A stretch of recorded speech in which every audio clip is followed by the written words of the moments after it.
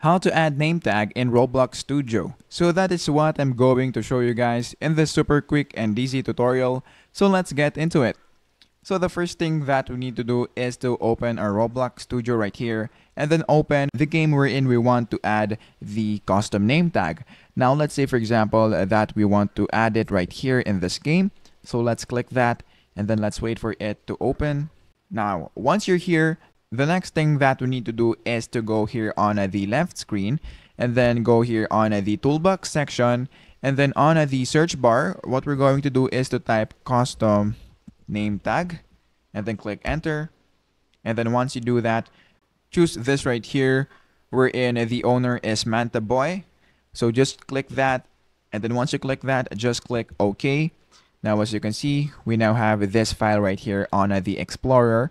So what we're going to do next is to click the drop down right here, and then on the name tag script, what we're going to do is to drag it right here into server script service, and then for the name tag, we're going to drag this to server storage.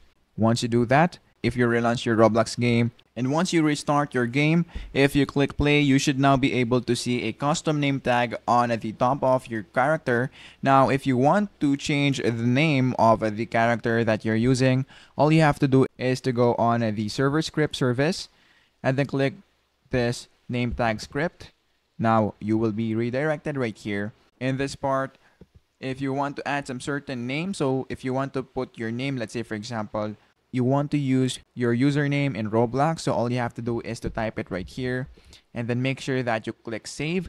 Now once you do that, if you play again, your name should be the one that you have put it right here earlier.